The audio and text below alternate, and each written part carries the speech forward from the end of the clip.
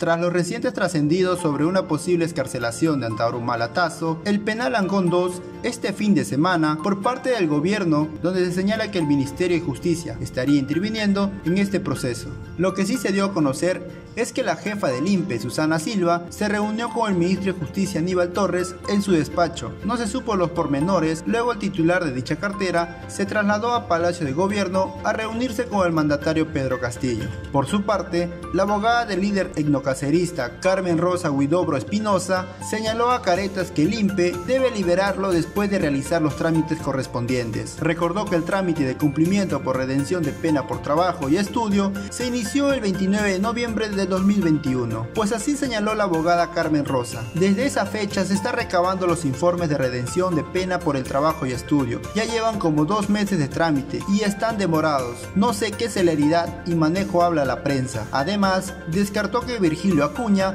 esté interviniendo en el proceso de liberación de Antauro Humala, quien se encuentra recluido en el penal Ancón 2. Como se recuerda, Antauro Humala viene cumpliendo una condena de 19 años de prisión a raíz de los hechos sucedidos en el denominado Andahuaylazo. ¿Y tú qué opinas de la contundente respuesta que dio la abogada de Antauro Humala hacia los medios de prensa? Déjamelo saber aquí en la cajita de los comentarios. Si eres nuevo en este canal, no te olvides darle like, suscribirte y activar la campanita de notificaciones para mantenerte siempre informados con noticias nacionales. Conmigo será hasta un próximo video.